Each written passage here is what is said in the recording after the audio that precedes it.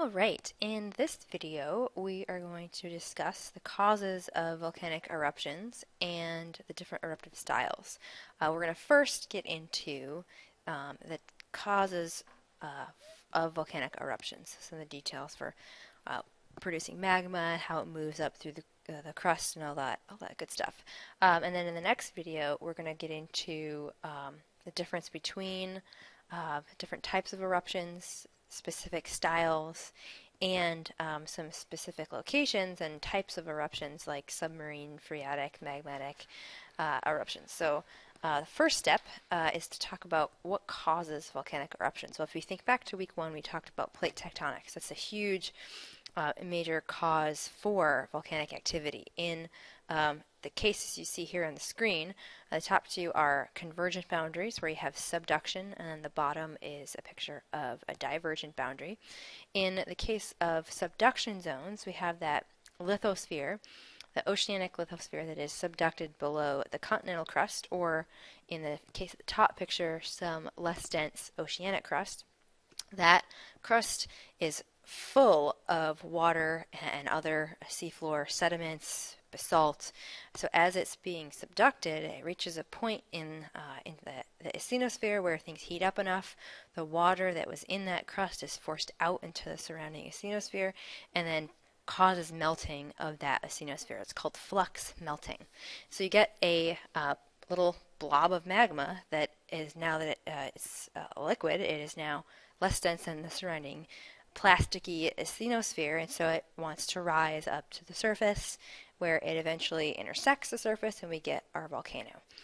So in each of these cases, for subduction zones, we have magma migrating through the crust, and because that migration can be slow, it can be fast, can migrate through various materials, we have a few different things that can happen. One of those is differentiation, and we'll talk about those on the next few slides. The other factor here is composition. So in some cases, like with the case of these subduction zones, your magma is being produced pretty close to the surface, relatively speaking, if you think about the entire Earth as a whole.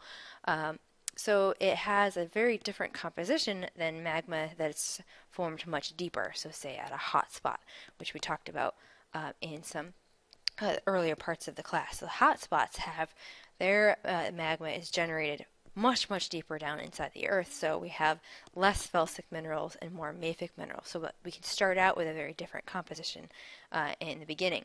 And then in the case of divergent boundaries, it's also a pretty shallow scenario.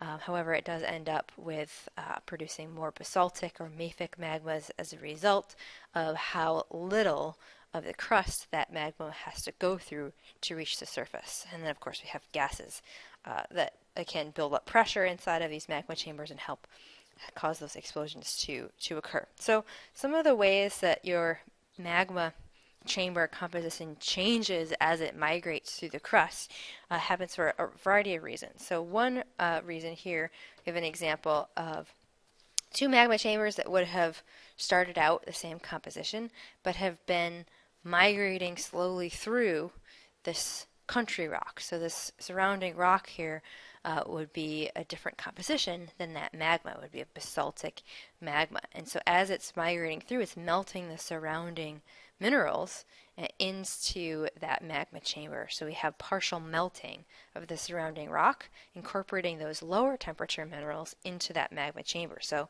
taking a more basaltic magma chamber and maybe changing it to a little bit more felsic as a result of that partial melting of those rocks.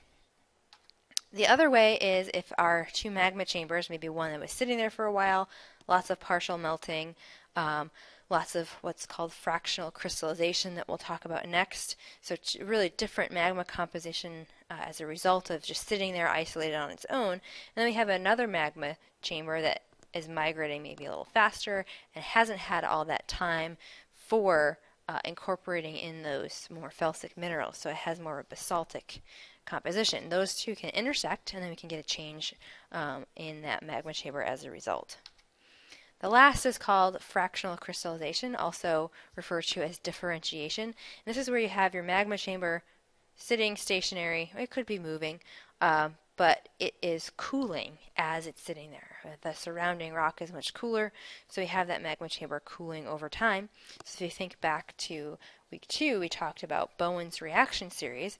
This is where we have our minerals crystallizing at specific temperatures. So once that magma cools and reaches those temperatures in Bowen's reaction series, we can start to crystallize your olivine, your pyroxene, and those minerals then crystallize. They're solids, they're more dense, they sink to the bottom of that magma chamber, and now all those mafic minerals and ultramafic minerals have been pulled out of that magma chamber. So we end up with a much more felsic magma chamber as a result.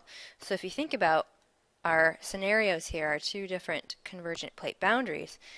An ocean-ocean convergent boundary, there's less of that lithosphere for the magma to have to rise through, so we don't have as much of that differentiation or as much of the partial melting occurring, whereas at a continental oceanic boundary, you have a lot thicker crust for that magma to go through, so you have a lot more time for these 2 processes to occur and change the composition of that magma chamber.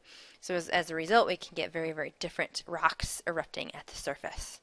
So volcanic gases are another hazardous factor that can impact our volcanic eruptions.